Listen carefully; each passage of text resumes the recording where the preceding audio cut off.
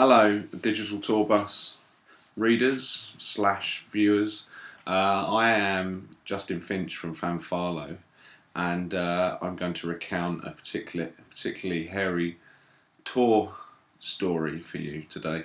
Yeah, so this one was we were touring in the United States in October.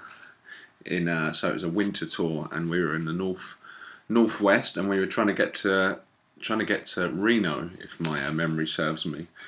And two things happened on this particular journey, in fact.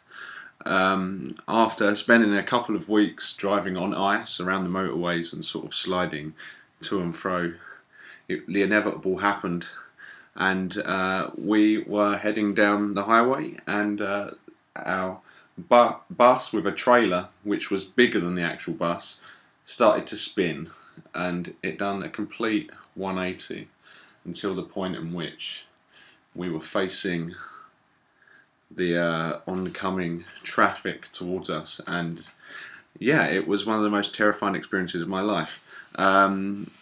Luckily we all survived and managed to make it over to the side of the highway before before a lot of juggernauts did us a mischief.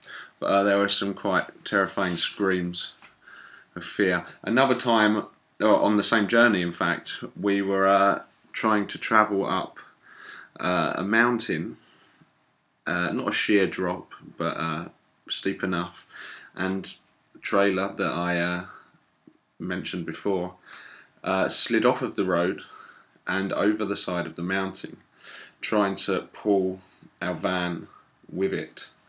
We all got out. There was maybe about 6 or 7 of us, and attempted to push the van and trailer back up the mountain to safety.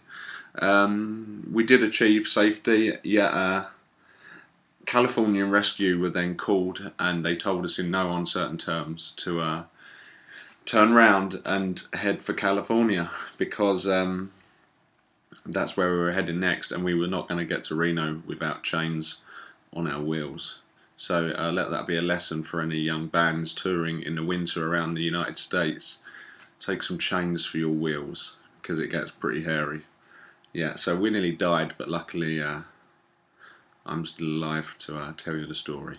Thanks for listening.